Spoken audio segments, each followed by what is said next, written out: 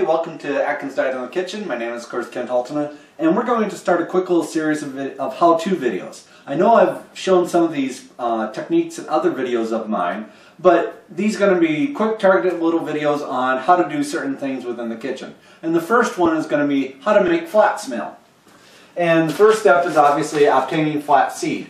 One of the good things about flax seed in your diet is obviously it's primarily all fiber. It's a zero net carb product, and it'll also help with your omega-3 versus omega-6 ratios, which should help drive down your body's inflammation. So I have a cheap little Wal-mart special coffee grinder that I think I paid $9 for. This one is a Black & Decker Smart Grind, but really anything cheap should work.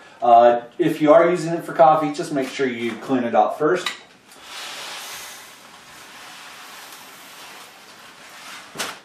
Fill your container up, pour it in.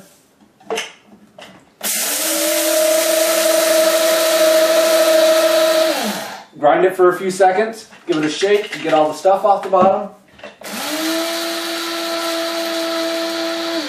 And it's done.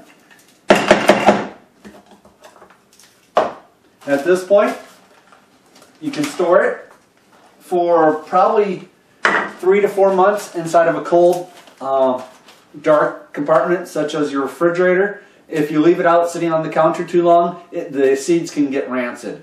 Hope you enjoyed this quick little series. I'll catch back up with you in a few minutes. Bye.